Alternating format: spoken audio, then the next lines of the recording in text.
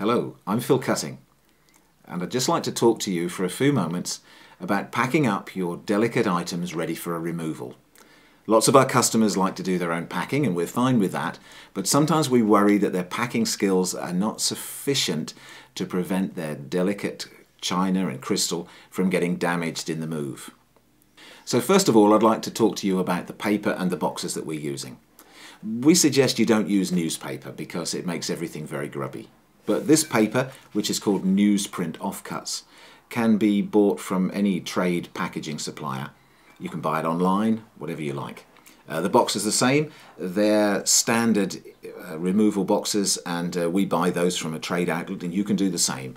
And you'll get a much better price there than buying it from a local storage place on the high street.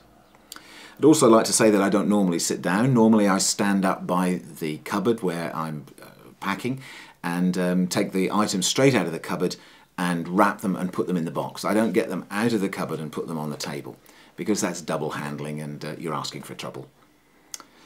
Also, I'd just like to point out that this table has got a tablecloth on it to prevent any damage being given to that.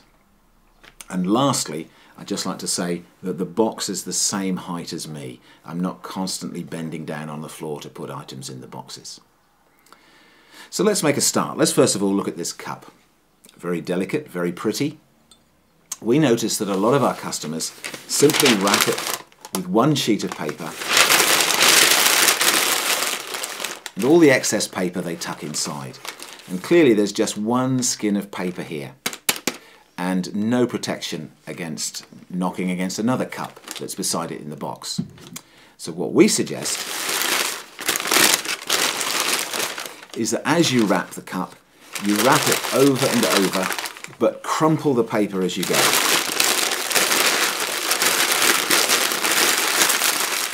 So what you end up now is several layers of paper surrounding the cup, and there are small air pockets in there, so it gives it a really nice, comfortable place for it to sit.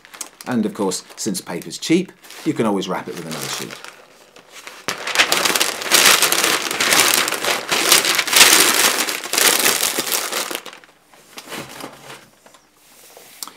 And of course the saucer, you can do the same thing.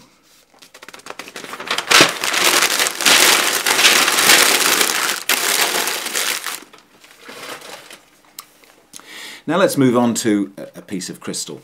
And here it's quite easy to see that there are two vulnerable areas here. You've got the edge of the bowl and also the stem. And so those need careful attention to both areas. So what we suggest is that you take your paper and crumpling it as you wrap the bowl separately. And then taking a second sheet of paper,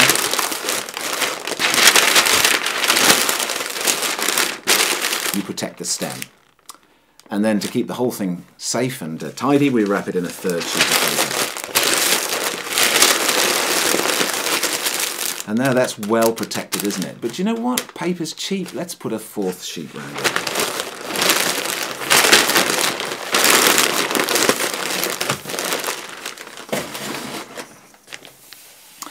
Now let's move on to something such as a teapot. First thing to say here is that we would not wrap the teapot with the lid on top. We take that off and wrap it separately so that they don't chip together. And secondly, you notice that you don't pick a teapot up by its handle, because some teapots are very, very fragile and they might have a few cracks around the handle.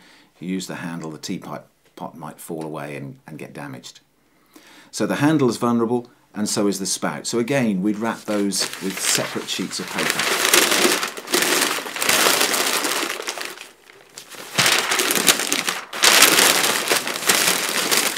Crumpling as we go. And then, to keep it all together,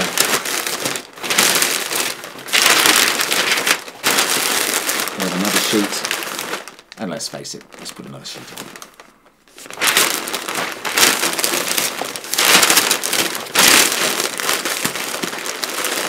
And then that's well protected there, and we can put it inside the box. Just like to say, we don't normally pack heavy things like china and delicate things like crystal in the same box together. We like to keep the light things and the heavy things separate. I'm going to conclude by showing you how we pack plates. And plates we pack in a slightly different way, in that we take the first plate,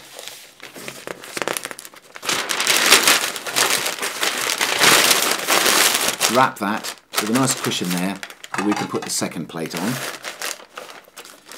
Again, wrap that.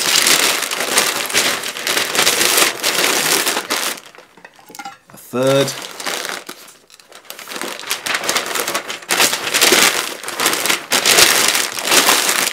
And finally the fourth.